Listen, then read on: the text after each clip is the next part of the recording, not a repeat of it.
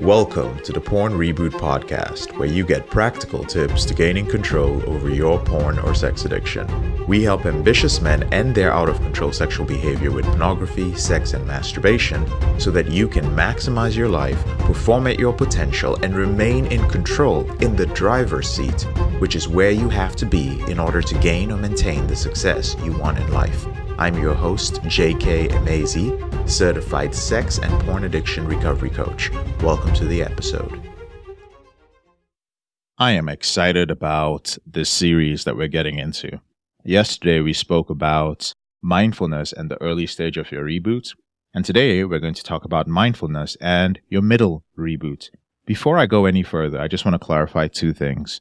Firstly, mindfulness is one of the many tools that we have in the program, but it is a cornerstone of our program. I'll explain a few of the wonderful things that a mindfulness practice can do for you, for your life, not just for your porn reboots. And secondly, if you feel a little bit confused or overwhelmed by all the different stages of your reboots, please don't let that dissuade you from going through this series. I've found from talking to many men that as they go through the podcast, their subconscious mind just starts picking up different pieces of information. And they've often told me, like, man, I'm able to identify where I am in my reboot just by listening to a podcast episode on that stage of the reboot. So you don't need to know what all the stages are. You just need to listen to it, and you'll be able to identify where you're at, which becomes so much easier for you to go through the material. Okay? So a quick summary of what we did in the last episode in mindfulness and your early reboot. The conclusion there was that in the early reboot, you want to gain awareness and understand that the suffering, all the pain that you're dealing with, all the pain that you're medicating with pornography, masturbation, or some other sexual behavior, that all of that is more related to your emotional reaction and less to the thing that triggered you. So it's not about, oh, I got triggered by pornography or that woman or a thought or something I saw on TV or something somebody said or something I read. It's your emotional reaction. And as long as you keep focusing on the thing that triggered you, you're not going to reboot. Please, I don't care who you're working with. If all their focus is on the porn, on the boundary, on the thing, you're going to be spending too much time being outcome dependent. You're going to start trying to control things that you have no control over. You cannot control pornography. You're going to be exposed to it at some point or the other. And I'm not talking about explicit pornography. I'm just saying that we live in a sexualized society. You also can't control the things that are going to trigger you. There are a lot of external things that could come across your field of vision, and your unconscious mind could react, and there's nothing you can do about it. So what does that mean? Since you can't control those external things, the one thing you do have control over is your emotional reaction. And what we do at Porn Reboot is we help you to do that. And one of the many tools that will help you get there is mindfulness. Okay? So at the end of the day, before you move on to the middle stage of your reboot, we want you to be able to take responsibility for your emotional reaction. And we want you to recognize that you have many options aside from PMO, porn, masturbation, or orgasm. And we want to help you to be able to choose better responses. And what happens when you're in the middle reboot? Well, the goal here is to be even less reactive and to be more responsive. What are the benefits of mindfulness? I promised I'll talk about that for a moment. When you train yourself in mindfulness, it's going to help you deal with stress. It's going to help you overcome anger. If you have any phobias or fears, it will help you overcome those, including anxiety. It helps you deal with compulsive behaviors, eating disorders, substance addiction, and even depression. Not only has it helped thousands, not even thousands, I'll say millions of people across the world, it is a practice that I was engaged in from the age of 21 years old. And even today, I have personally doubled down on my mindfulness practice to deal with other issues in my life as I get older. In fact, all our sessions in the intensive program always begin with some form of a mindfulness practice as a group. Okay? Let me give you a scenario. You are a high performer and your profession, whatever your profession may be. You might be a client-facing consultant, an executive of some sort, or you might run a business. Whatever the work is that you're doing, you need attention. You need to be able to focus on something for a long period of time to get it done with excellence. And when you experience a trigger that is very intense that is recurring, it just keeps coming back, that takes your attention away. And if you're a high performer, you understand one thing I do, that once you've lost your focus and attention, it takes quite a while to get it back and to get back into that flow state, back into the zone. This is the importance of mindfulness. When your attention isn't taken over by the intensity of your triggers, so basically, when your awareness fades, what happens is when your triggers become very intense, your awareness increases. Especially when you're rebooting, we teach you how to get into this state automatically. So instead of experiencing a trigger and becoming reactive, you experience a trigger and you immediately become aware. Your awareness is like the emergency, I don't know what it's called, emergency switch in an office building or the smoke alarm detector. Awareness is just like, hey, you're triggered. Here's what's happening. There's a lot of crazy stuff going on. There's smoke everywhere. And it's blaring, okay? Now, that's good enough. Once you're aware, you're able to take action and you're able to come back to your attention. The moment you're back to your attention slowly, you are able to observe yourself closely and consistently. So again, awareness increases when you experience a trigger. And right after that, as you become aware of the fact that I am triggered right now, I feel like I'm about to leave my desk or open another tab or engage in some behavior. As soon as you do that, you start automatically regaining control over your attention. And then your awareness slowly starts fading because you are now aware and your intention increases. Like there's a little bit of a balancing act. Now stay with me if this sounds a little bit complex to you. But what happens is when you go back to your attention, you're able to take your attention from the work you're doing to yourself. So awareness has blared the alarm and it's like, dude, take your attention from what you're doing and move it from the screen in front of you, move it inwards. That same focus, you move it inwards to observe yourself and find out, hey, what's happening within me? Think of training your attention to be like a very powerful spotlight that can move to different parts of your reality with great speed. So an example would be if you get bitten by an ant or a mosquito or something, and it's a very sharp pain, your attention moves from whatever you're doing straight to that part of your body. It's like it's trying to figure out, why is this so painful? It's trying to analyze what's the level of pain, what's going on. But before your attention went to that place where you experienced the bite, your awareness quickly expanded to let you know that something was happening. Hope this makes sense. That's the difference between attention and awareness. Now, at this point, I think you're starting to realize that attention and awareness are working together. You get attention and awareness working together by increasing your mindfulness. And it starts giving your unconscious mind new, real-time, live information on what's happening.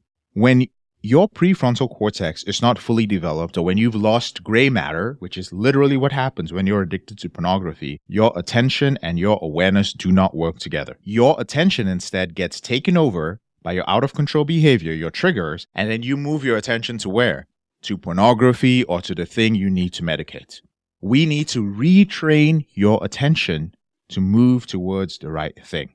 So attention and awareness are working together, just giving yourself information. And now your unconscious mind knows that the reactions that are being created are inappropriate reactions. Your attention, that spotlight, has quickly moved inwards. And it's quickly started shining a light on what you're trying to do. It's just like, oh, we're aroused. Oh, we're looking for nudity. Oh, we're trying to isolate right now, whatever the case may be. And immediately it identifies, not good. This is not an appropriate response.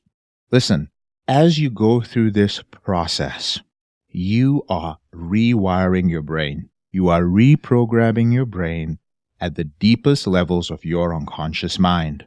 The goal, gentlemen, when you get to change in your self-image, in the program, it's habits first, next, it is lifestyle, and finally, it is self-image. In order for your self-image to change, there are a lot of unconscious processes that you need to train yourself in. Now, you don't need to worry about what's happening in the unconscious. I did all the work for you.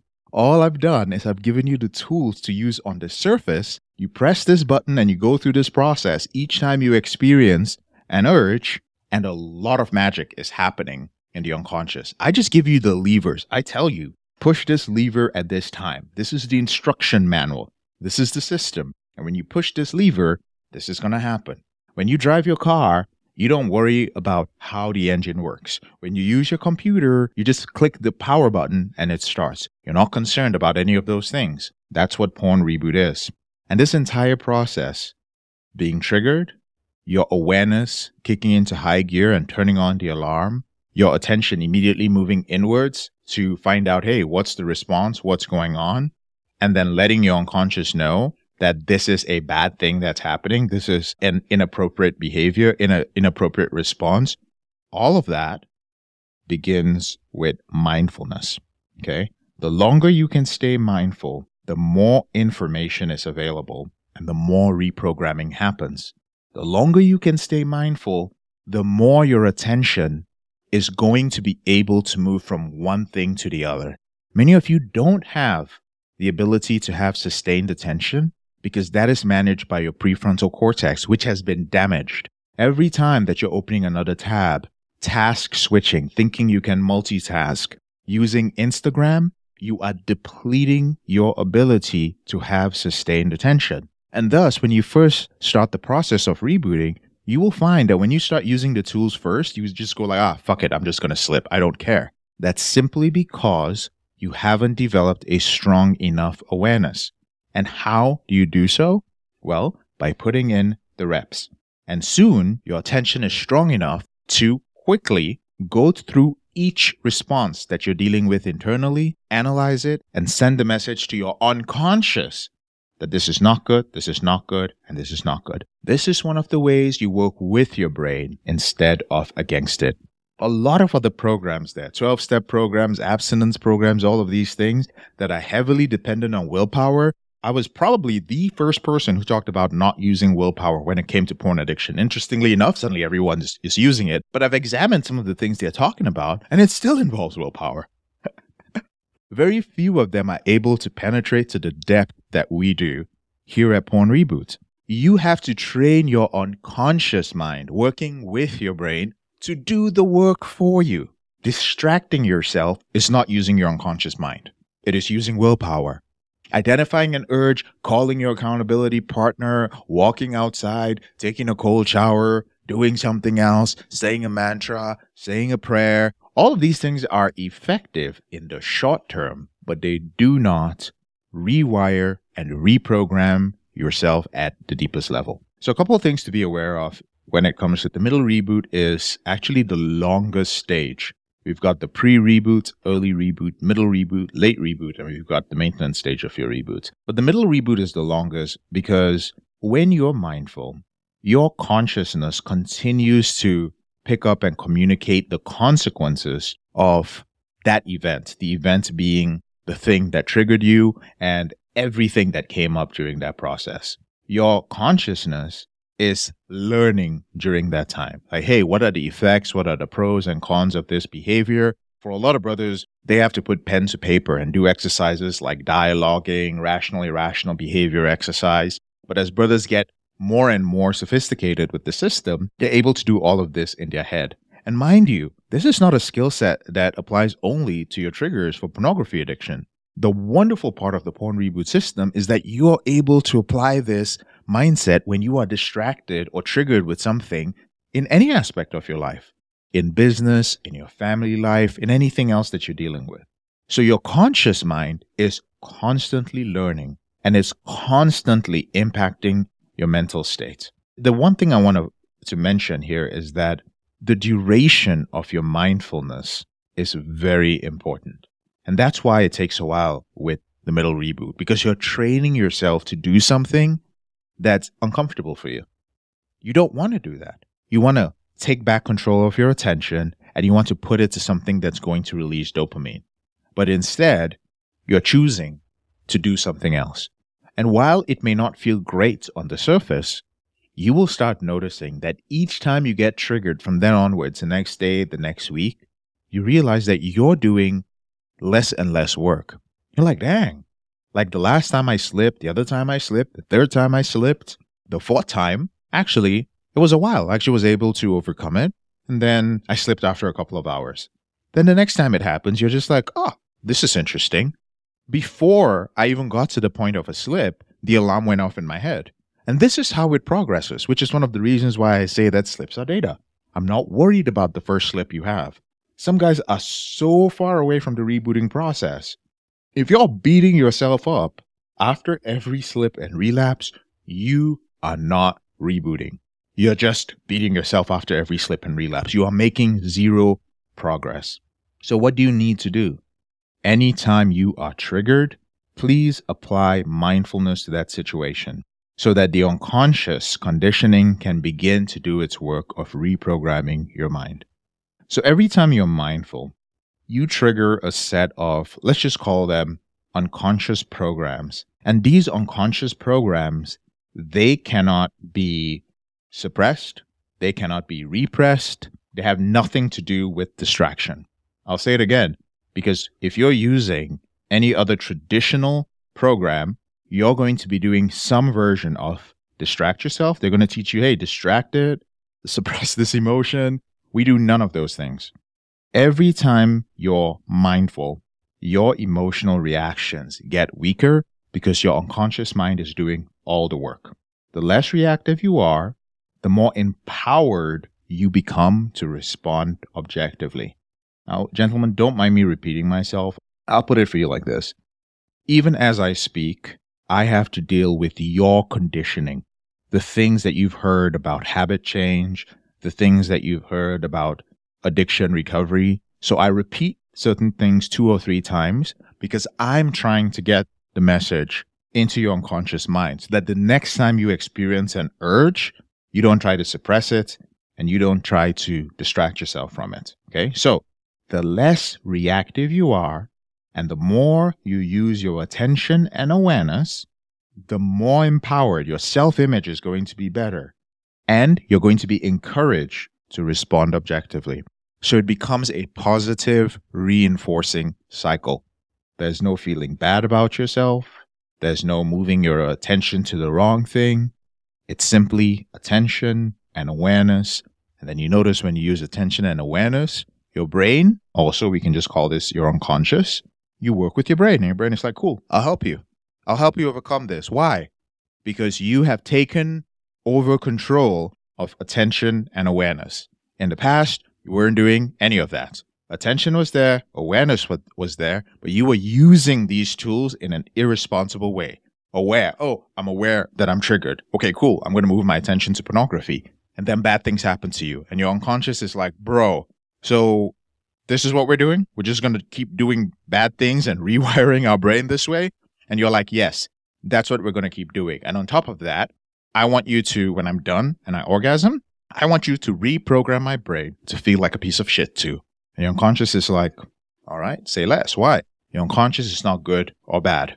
Your unconscious is like a computer program. Anything you input, it is going to do. It doesn't care. It is not there to save you. It is just a tool, and it is your choice how you want to use it. I encourage you to learn how to use it to its full capacity because it is a powerful thing.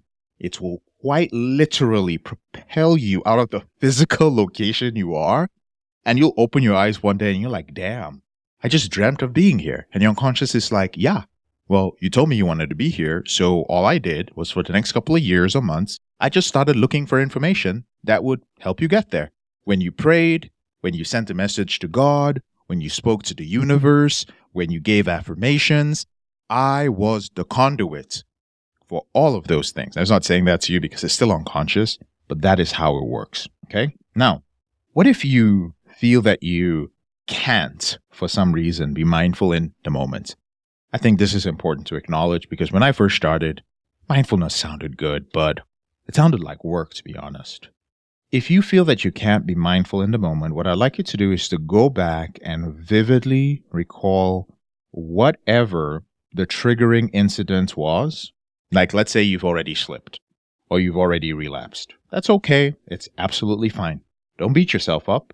But collect the data, go back, and then I want you to observe in a non-judgmental way.